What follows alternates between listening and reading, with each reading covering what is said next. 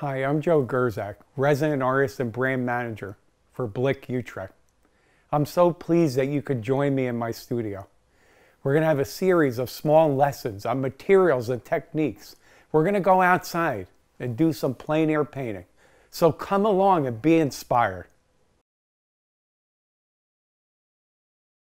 Hi, we're in the studio today and we're working with the Blick Master Stroke filbert brush, number 10 size. And I'm going to show you a variety of techniques that you can use with this brush. So let's get started. So the first technique I'm going to show you is a scrubbing technique. We get a lot of medium on it, just oil in the little can, and then we're going to scrub it into the panel. We're going to scrub it right into there. So we're choked up on the brush by the ferrule of the brush, and we're scrubbing it in.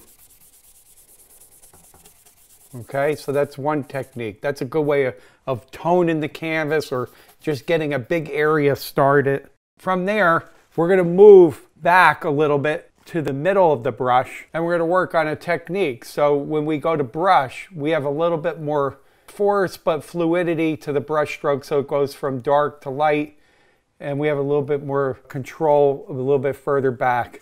If you're choked up on the brush, you could do a lot of short brush strokes like this as well. And then we have a technique where we're going to just put a little bit more oil on it, and we're going to pull back on the brush way to the end of the brush, and then you're going to do longer, more fluid brush strokes. So you get this beautiful quality here of a dark to light, but then it's a sputtered kind of paint left on the surface. So that's really beautiful. You can also, in the same technique, you could actually go and do a very long, skinnier, narrower brush stroke like that as well. Another technique that you can do that's often not considered is using the tip of the brush. So you can do that by sketching into whatever ground that you put on already, whatever paint ground you put on. So you could sketch in, correct a drawing on your painting, or scratch in even as a technique, but leaving some mark making there. You can also take a little bit of paint on the tip of that brush. You could put like a dot of paint on for a super small highlight like that. Then you could take the handle of the brush and we're going to take a good amount of paint and we're going to load it on the handle of the brush. And it's something that, again, people don't frequently consider, but can be used. I recently discovered this myself and had a lot of fun with it. So that's what I want you guys to do. Just reconsider the way that this tool is being used. So I have the loaded paint on the brush, and I'm going to go like an upward stroke with it. And I can actually make a mast for a ship or the edge of a building. It kind of creates a really interesting straight line. I'm going to clean this off.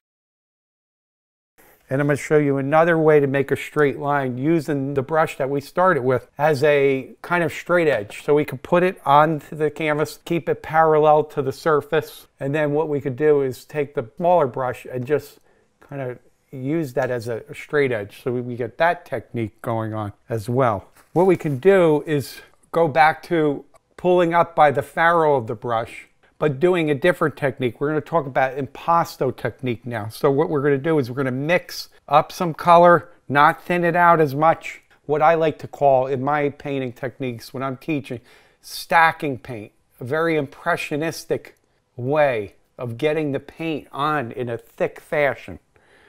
And then if you want to change color on top of that surface that you already put as far as thick paint, this is an excellent way to do it. You can, again, load the brush with a lot of paint and then stack right on top so you can actually change the color. Another technique that's really cool to use, and again, not frequently considered, you can brush against the brush hairs and you could brush upward.